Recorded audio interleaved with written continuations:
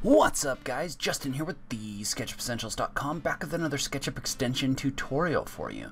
So in this video, we're going to use a couple different extensions to create kind of a bent Voronoi bridge. Before I get started, today's video is brought to you by the Mindsight Studios holiday sale. Mindsight Studios is the group that brings you extensions like Placemaker and Profile Builder and Artisan. All of their stuff is 25% off until January 15th. So if you're interested in that, go visit TheSketchUpEssentials.com/mindsight. or visit the link in the notes down below. Now let's go ahead and just jump into it. Alright, so in this video what we're going to do is we're basically going to bend a Voronoi shape around a bridge profile. And so you're going to need a few extensions in order to do this. And these are all free extensions. You're going to download JHS Powerbar.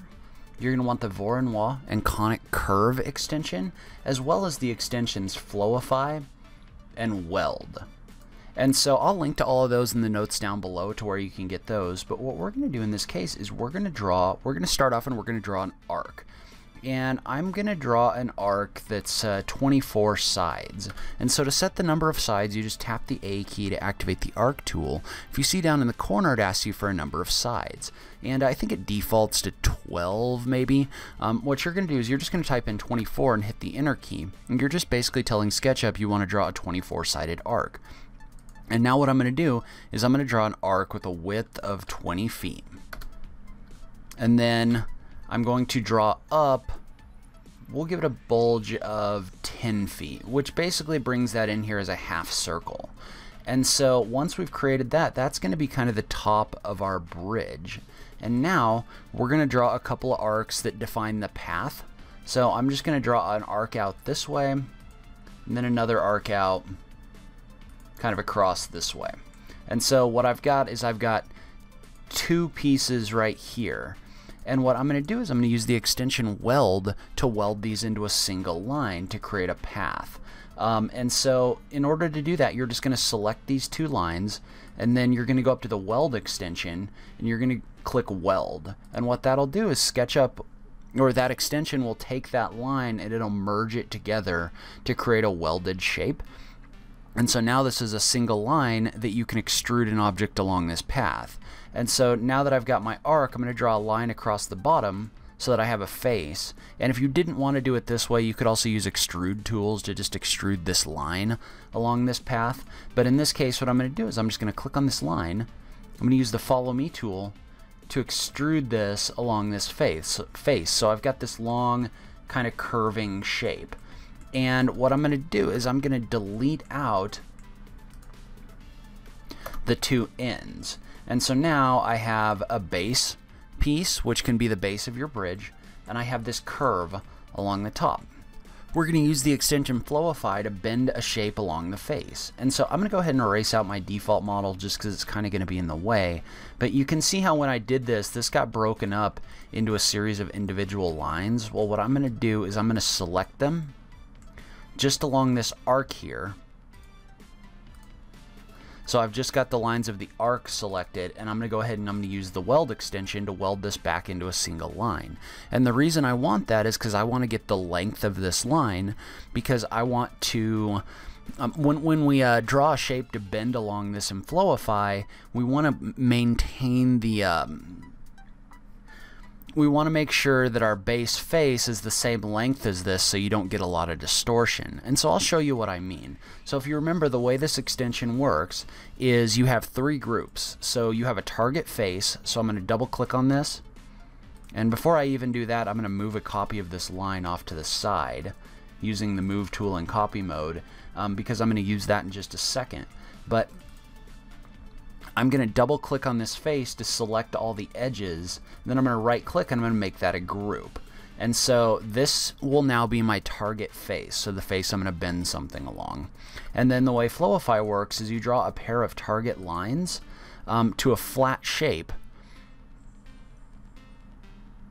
And so in a second we'll draw our second line, but what I'm going to do, if you remember, the length of this curve was 31 feet 2 3/4 inches. So what I'm going to do is I'm going to draw a line here that's 31 feet 2 and did I say 3/4 inches?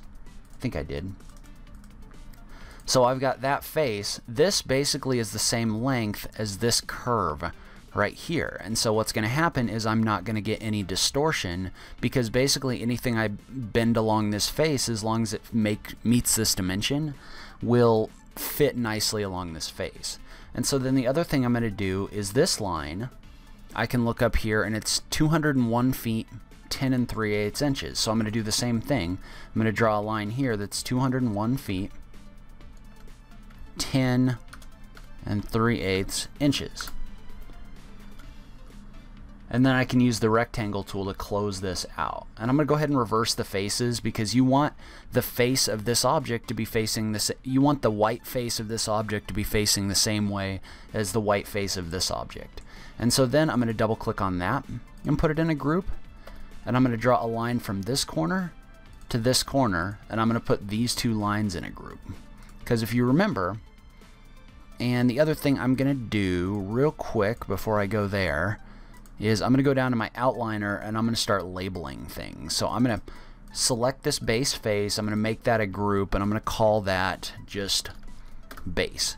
So now I know that that doesn't really have anything to do with my Flowify group, and I'm going to go ahead and hide that. And then now I can go ahead and erase this line out, but I've got these three groups here. I've got my target face, I've got my target lines, and I've got my base face. I'm going to select all three of those and put them in a group. And so your outliner should look like this when you do this. And the way you can test to make sure that's working is you can go up to Extensions, Flowify, and you can click Impose Grid. If a grid shows up in here, then you've done it right. If a grid doesn't show up in here, you probably didn't set your groups up right. Take a look and make sure that you've got your target face, your base face, and your target lines. If the grid doesn't show up, 99% of the time it's because these groups aren't set up properly. So now what I'm going to do is I'm going to go ahead and save my model. It's usually a good idea anytime you're using extensions to create complex geometry, or even if you're just a ways in and you don't want to accidentally lose your work, you want to make sure that you're saving your model, because you can get a little bit of instability when you're doing this. Alright, so now what we're going to do is we're going to generate our Voronoi shapes. And so we're going to use this extension. This extension gets a little bit touchy. So, but what we're going to do is we've got this whole group in here, and we're going to hide it in just a second. But the first thing you're going to do is you're just going to draw another rectangle on top of this. So when you do that, then you can come in here and you can hide this group, so you just have a rectangle that you're dealing with. So your Flowify is all set up. Now you're just creating the geometry that you're going to bend along this face. And so the way that we're going to do this is we're going to use JHS Power Bar's See Points at Vertex option. And basically what this allows us to do is this allows us to draw control points in our model, or guide points. And guide points are basically just points in space that aren't actual geometry. They're basically just guide points that you pick and you put in a location. And so what we're going to do is we're going to take that, we're going to activate it, and the first thing I'm going to do is I'm going to put some guide points around the perimeter, because what this is going to do is this is going to triangulate faces inside basically the perimeter option. So I'm just going to add some guide points in here just so that my triangulation will be kind of smooth. So I just added some guide points around the edge. Well, now you're just going to add some random guide points inside your face. So I'm going to add these points in here, and probably what we'll do is we'll run this extension and see how it looks and decide if we like the way that this looks. So what I've done right now is I've added all of these guide points, and you can see they actually stayed selected. They stayed selected because I haven't clicked out of this tool. And so you may have to come back in and select them if somehow they get deselected. But what we're going to do, because I don't think the Voronoi XY works very good on this one. Yeah, if for some reason that one doesn't work very well. I'm not really sure why. So what we're going to do is we're going to use this other one instead. We're going to use the Triangulate Points option. And that's going to go ahead and ask you for a layer name, and you can just click OK. And that'll create a series of triangulated points in your object. And so what you're going to do then is that's all going to be inside a group. So the faces that are created, those are all inside of a group. Well, what we're going to do now is we're going to use this last option, which is Conic Curve in Face. And so when you select Conic Curve in Face, what it does, besides adding some weird geometry over here that we're not going to worry about right now, what it does is it basically will add these Voronoi shapes inside your faces, and it's basically using math to place these. And you can see this is getting pretty close to these edges right here, and I don't really want that, because what I want is I want there to be some space in between these objects. And so you can see if you look down in the corner, you can set your offset and your number of points and your weight by pressing the tab key with this tool open. Well, in this case, I'm just going to tap the tab key. I'm going to go ahead and set my offset to 75 millimeters, and I don't know how to change the units in this one. Everything else in my SketchUp is set to feet and inches, but this one still shows up in millimeters. But we're going to go ahead and try this with 75. So now if I click in this face, you can see there's a little more space in here. I want to see if I can get even more. So let's see, maybe I can try to, let's go to 125 and see what that gives us. That gives us, that's why we save our model. So you can see how my model crashed when I did that. That's why we need to save this. This is really important because every time I use this Voronoi extension, you can get it to create what you want it to create, but it seems like you get a fair amount of instability. And you can see how I'm going to have to come back in here and add all my points again because that crashed. So just kind of a warning, when you're doing this, make sure that you save your model. Otherwise, you're going to have to come in and redo everything. So, and I don't really understand why it's so unstable, but it is. So sometimes you just kind of have to be aware that something's unstable and just kind of prepare for it. So I'm going to come back in, I'm going to create a few points along this face. We'll use the Voronoi and conic curve to create our triangulated points. And I'm going to save again. I should have saved before I started adding all of these. And I'm basically going to click inside this face, and I'm going to use this, and we'll go ahead and we'll set this offset to 100. See if that works.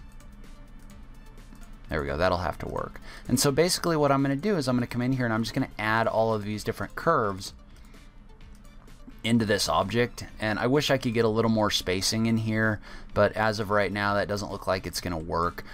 You can definitely fool around with this to get better results, but I think this will be okay for what we're trying to do here. Well, now that I've got all of these, what I want is I want to merge them with this face, because you can see it adds them all in here as a group. So I'm going to go in and I'm going to erase out all of these triangulated lines that were in here, so this is one uninterrupted face. There we go, we'll try it again. Okay, so the face is in here. So you're just going to come in here and you're going to erase all of these out. And be careful not to erase your edges. That's what I did there. And so now you're inside this group and you've got all of these Voronoi groups. I'm going to go ahead and delete that out. I'm going to unhide the last. There you go. So you've got all of these Voronoi groups inside this group. Well, what we want to do is we want to select this whole thing and we want to right click and say explode. And so when you say explode, what that's going to do is that's going to explode this so that it merges with this face. So you can see how now if I click on this face, these are individual faces in here. And there's two ways you could go from here. The first way you could go from here is you could leave this all in here. And so maybe what I'll do is I'll create kind of an example. So I'm going to save my model. And I've been getting this message a lot in SketchUp 2018. I don't really know what it is. Usually if you just click fix now, everything will get fixed.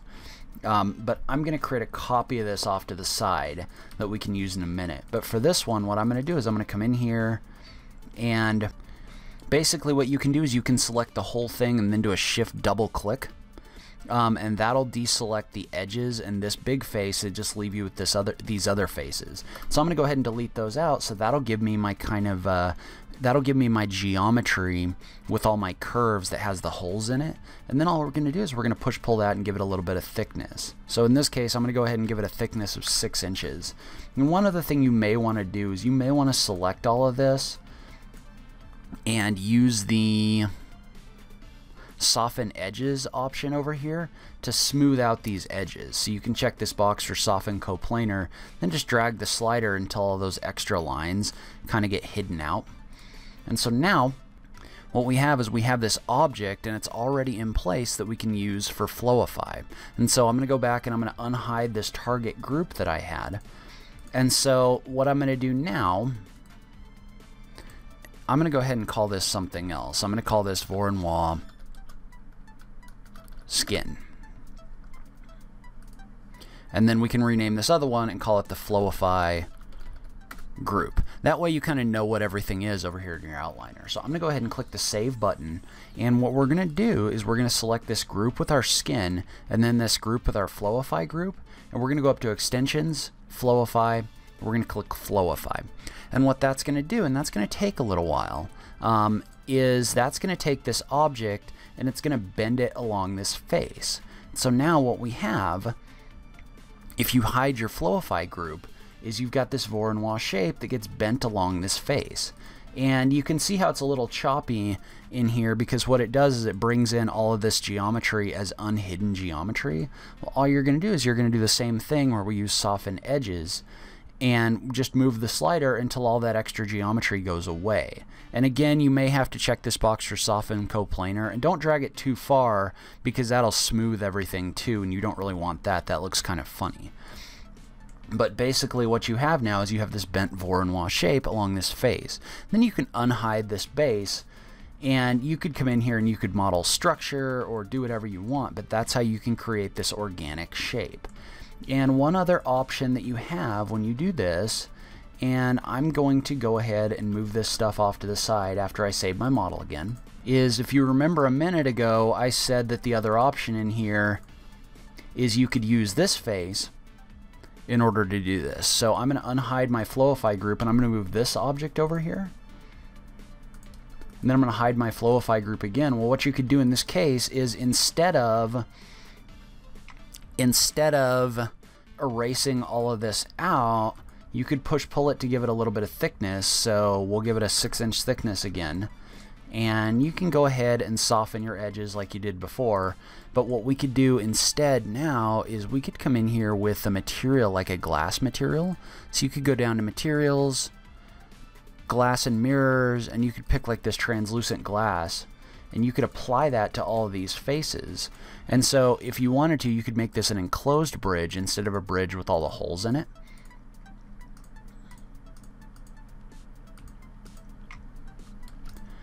So we're going to do the same thing. We're going to unhide our Flowify group. We're going to save our model. Notice how I'm really focusing on saving our model before we do anything now.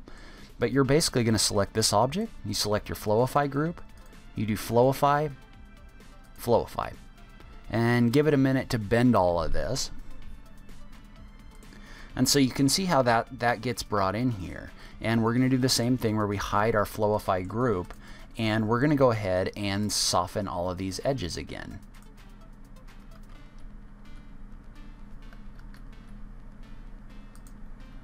Oops, I think I hid the wrong group. We'll go over here and hide our Flowify group. And so you can see how this has the same issue that we had before. So we're just going to use the soften edges option again to soften that. And so you can see that gives you a really smooth shape. And if you wanted to, you could use an extension like Inkscape or something like that to actually render walking through this shape. You could add people, and you could do a lot of different things in here. So once you get an idea of kind of how you can bend this and how this works, you can use this to create a lot of different shapes. So that's where I'm going to end today's video. Leave a comment below. Let me know what you thought. Did you like this? Do you have some kind of cool ideas for what you could do with this? I just love having that SketchUp conversation with you guys. If you like this video, please remember to click that like button down below. If you're new around here, remember to click that subscribe button for new SketchUp content every week. Finally, if you like what I'm doing on this channel, please consider supporting me on Patreon. Every little bit helps, even if it's only $1 a month. You can check out that link in the notes down below. But in any case, thank you so much for taking the time to watch this. I really appreciate it, and I will catch you in the next video. Thanks, guys.